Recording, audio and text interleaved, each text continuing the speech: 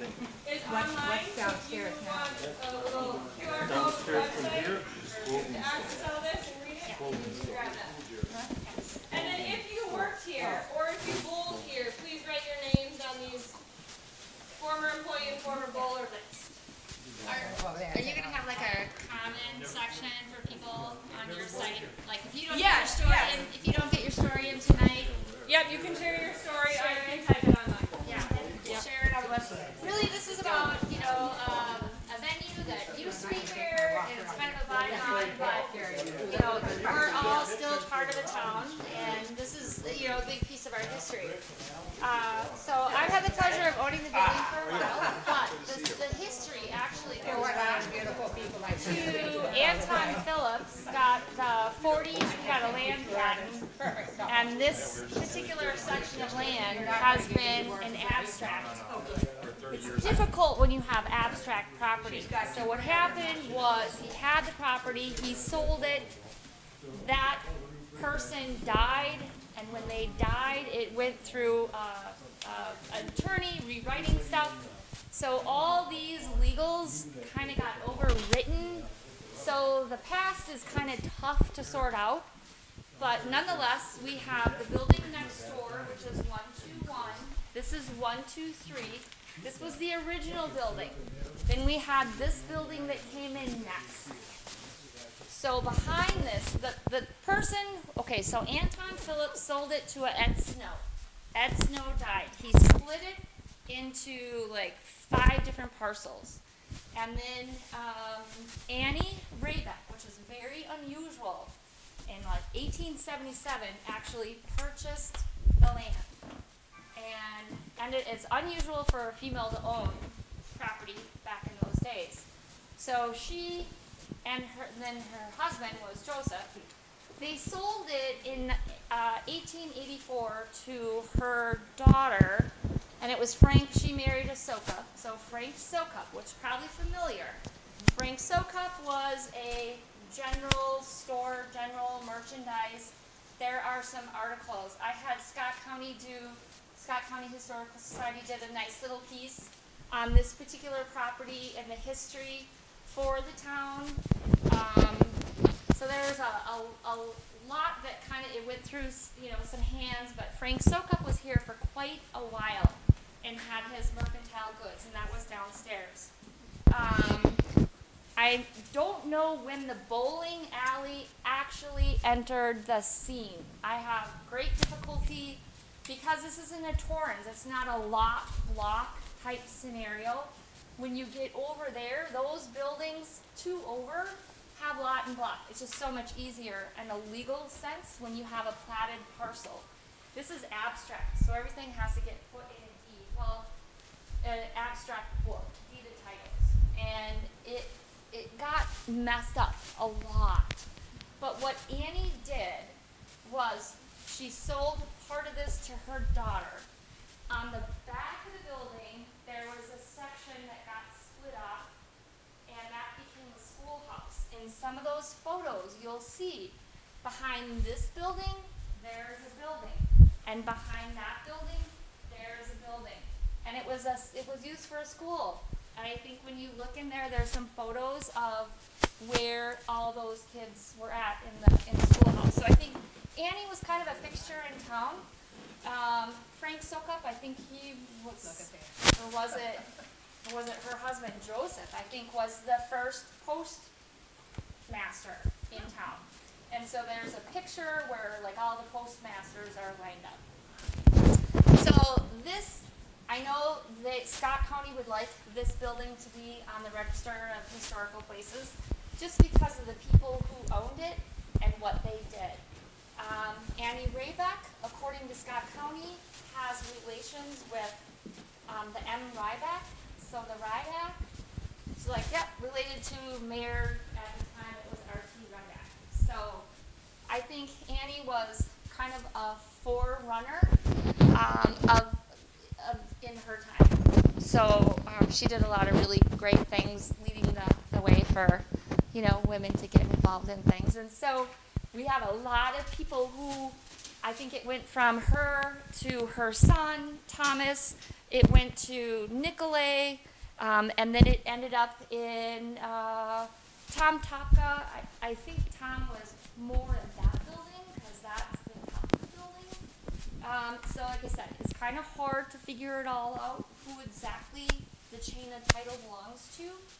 But it ended up going to Malika. So Leo and, I forget her name, the Malikas. And so they owned it for a very long time. And then it went from the, whatever, to the 90s. All the deeds are listed. It's messy. I just, like if you are into that sort of thing, it's all there. Dig in. You can always go to Scott County. They can't tell you a lot over the phone, so you kind of have to go in, and the books are this big. And it's like the Harry Potter books or whatever. They're huge. The writing is beautiful, but what's kind of interesting is when New Prague started, it was Opal, and then it went to Praha, and then it went to the village of Praha, and then it went to Prague, and then city of New Prague. Was that 1877? So what's weird is some of the legal documents got filed in LeSueur County. I don't know why. So some of them were filed in LeSueur, but most ended up back here in Scott County. But the building has really strong historical roots, and I think a lot of people probably have relatives or, family friends that were patrons. Obviously, a lot of bowlers. I think that's why a lot of you guys are here, the strong connection to bowling. But these buildings create memories for us as a town and pulls us together collectively in what we call a community. And I think that's the beautiful thing about having structures like this, that we're all doing our part to take care of, these buildings, because it really is your roots and your history. But I think it's time. The building is currently for sale. It's time for somebody who is more connected and has their finger on the pulse of the town and what's good for the town. And my kids went to school here, and they're all kind of up. So it's time to hand the torch to the next people who, really want to do something with the building. I did check into Brunswick. There is a photo of an actual operating bowling alley with the same equipment. It's in Indianapolis, Indiana. If you're ever there, you can bowl there if you want. But it's vintage 1928. However, I have a photo over there I cannot explain, because this building has bowling alley, and in the street are horses and carts. I can't explain that. I don't know when this bowling alley actually went in. So if anybody has any information on that, that'd be a mystery solved. The last we saw on the door, the bowling alley was closed in the 60s. I want to say 67-ish. I can't confirm. I don't know. But it was your bowling alley, and that's all I have on it. But it's a great historical piece for the town. So, yeah. Mr. Thomsen, was this a bowling alley before your father took it over? So it was already a bowling alley when your dad stepped in. So we just don't know how far back it goes. Correct. I don't know. But so it's kind of a mystery. Like, I think everybody by the 1910 plus probably had cars, right? Yeah. I don't know. So there's a photo of 1925, and there are cars. But the other one I cannot explain. But there was a female bowling league. So ladies had a bowling league. If you know anybody, please let the Historical Society know. They want to put names on those faces. But if you have stories, please share them at the New Prague Historical Society's website. Or you can write them down on some paper. This is where it has the horses, and then it says bowling out there. Yeah. So, and it looks Unless somebody AI'd that in there, I don't know. But, yes, so thank you for your interest in the building, your building. So while this bowling alley was open, there was like a variety store downstairs, wasn't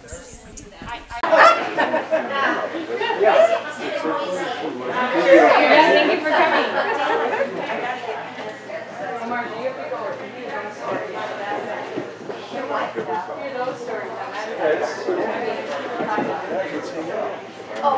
See you, Kenny? Yeah. They hit the trail, so. Nice seeing you. It's pretty impressive. Down there. They were skinny then. They were little guys. But then wouldn't they jump over into the next section when the pins started falling? They stayed between. He said there was 2 alleys, and you stood between, and then those 2 alleys, the guy stood between. Got it. So they took care of 2 alleys, Okay, got one it. pin center. Oh, it would be so cool to just see how it all operated. Yeah. Thanks for coming. Yeah.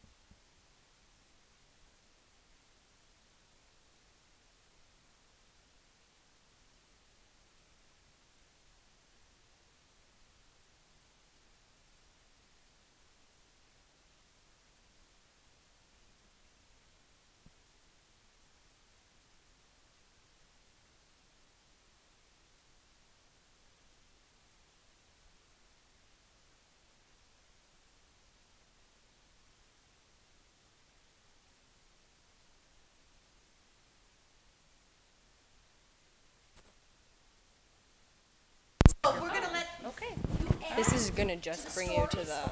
Gotcha. Like you. Different stories to tell, but Let's do. I'm gonna have you hold that. We had a senior skip day in 1953, and the fellows wanted to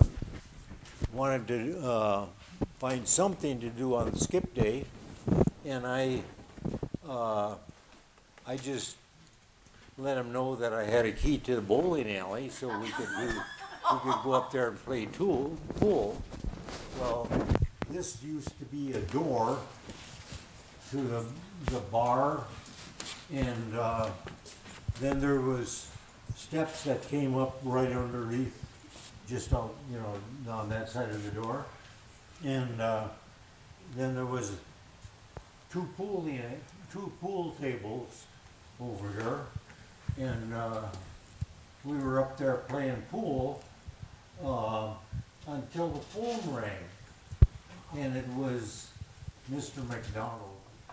He was principal of the high school, and he wanted to know who he was talking with.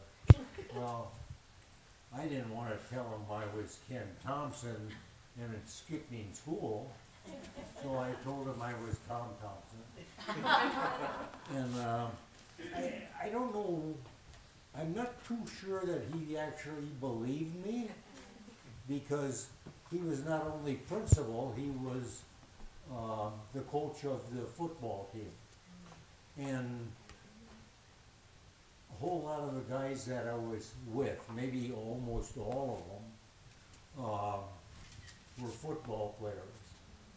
So anyway, I think I was nabbed but not, yeah, I've always had the feeling that it wasn't because, I mean, I didn't get scolded by anybody, but I think that might have had to do with that if he was gonna raise heck with me, he'd have to raise heck with his football team too.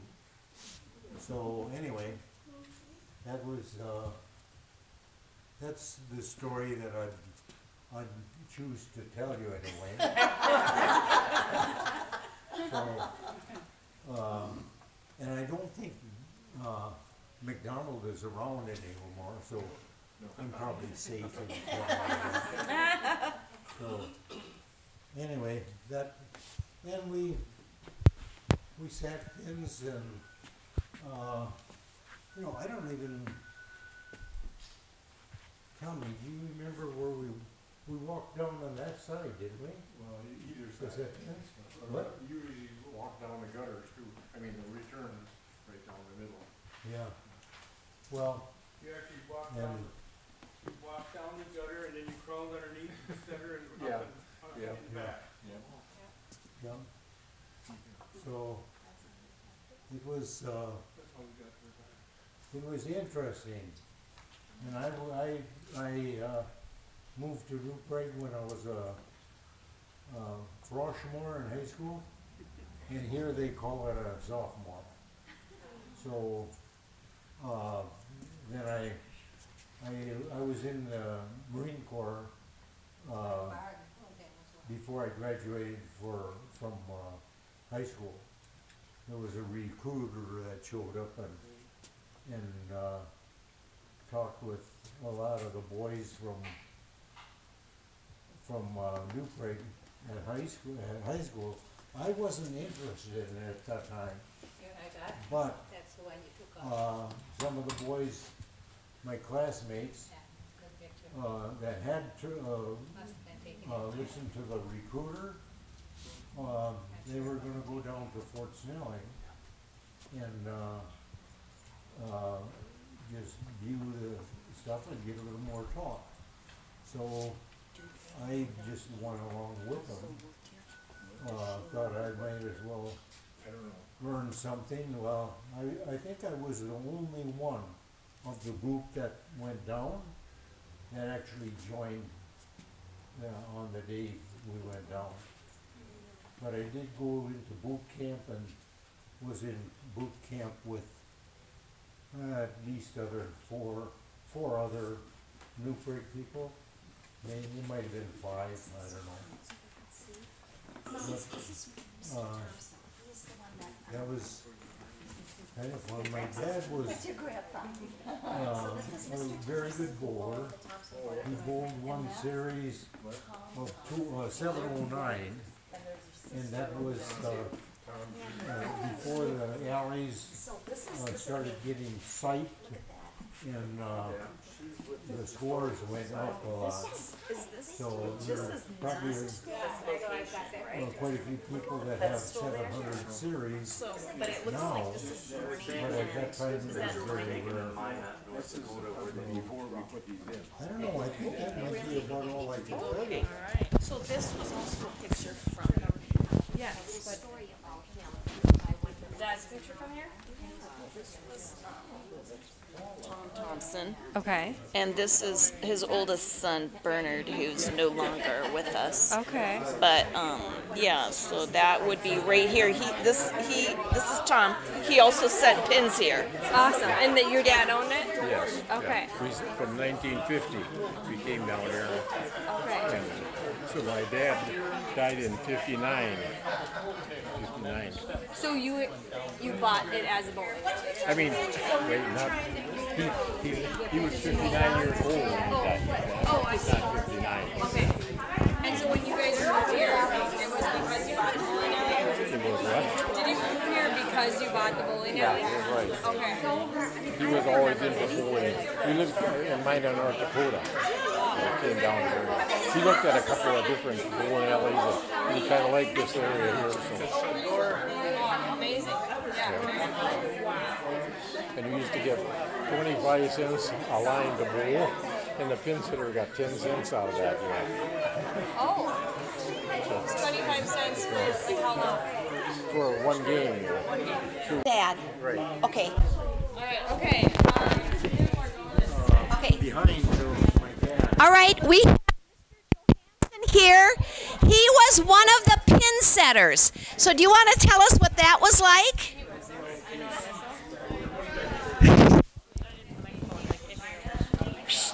I can't do it. You can, can't you? Oh, can you whistle? All right, we're gonna hear another story over here. We've got a pin setter, Mr. Johannes. You could talk to anybody else but me, but the other ones are all dead.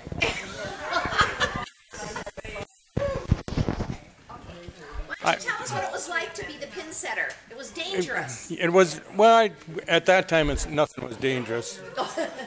It really wasn't, but it was hard. You had pins flying around and people hollering at you, and I didn't do it a lot. We were farmers, so I did it on the weekend a few times, but not a whole lot.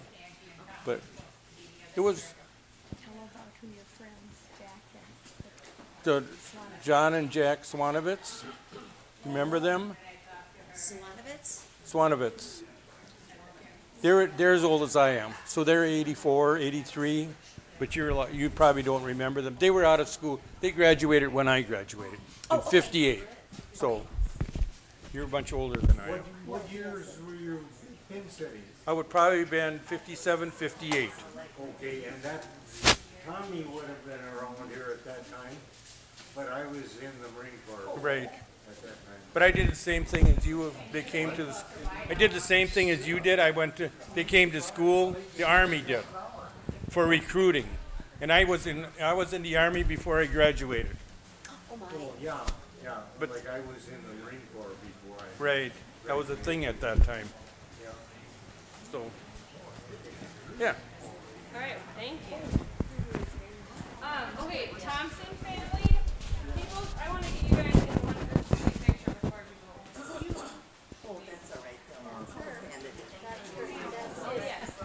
Okay, where's one owner for that and one owner for this? Right. And that's where the thought came in because he decided that egress is I don't really his. attend the meetings much, but they're fine with me in school. So, you know, If I have an idea going with it. It's a contract for Yeah, the how Randy is- Sawyer is the one who owns it and contract for the. wait a minute, Randy Sawyer, young Randy Sawyer? It's organized. And Yeah. But she's over foot, is that what I heard? He's 60. Oh my God. How much? His Yeah, name is yeah, he's yeah. Randy Vaughn. Well, Randy, I used to have a classmate, Randy, he passed, but he has a son, Randy. Oh, He not has a that. son, Randy. Sawyer? Is it Sawyer? Are you finding anything cool?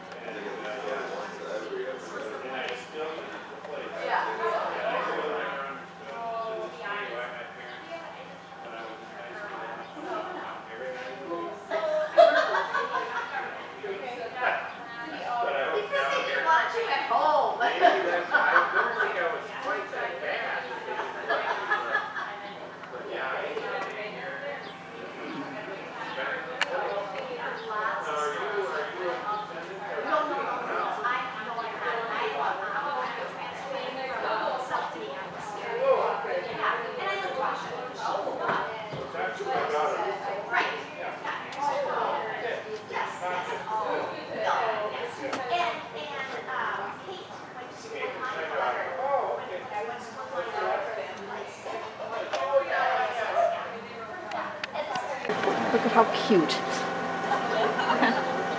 There you go. The electricity was on, you pull that, and then we were down. Okay. Ah. You had to throw all 10 pins in there and pull the board, and then you had to kick the ball in this hole, and there was a lever that come up, put the ball on the line. That is so cool. Oh, look at you. Before, I don't know. Why doesn't somebody hold a picture of Grandpa? Okay, all the Thomsens in front. You guys get in the front because you guys worked here. Well, I could kneel. Yeah, I'll kneel. I'll take a knee here. Okay. I'll do that too. Okay, should we have? Yeah, we could have their kids right behind, right in the middle, like. Okay, kids in the middle. Kenny, Tommy, and Janice. Kenny, Tommy, and Janet. Mom.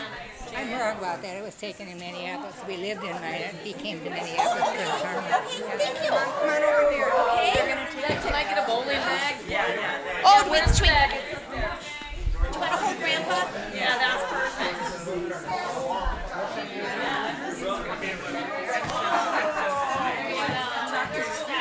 So for those who have just walked in, this is the Thomsen family. And their grandfather and father and grandmother were the ones that owned this bowling alley. We're going to get Alright, I'm going to take a few of them. 1, 2, 3. I'm going to do one where I can see the ball. You got to go 1, 2, 3, strike. Perfect. Thank you. Thank you. Where did Mary Lean go? Do you want it right here? Okay, thank you.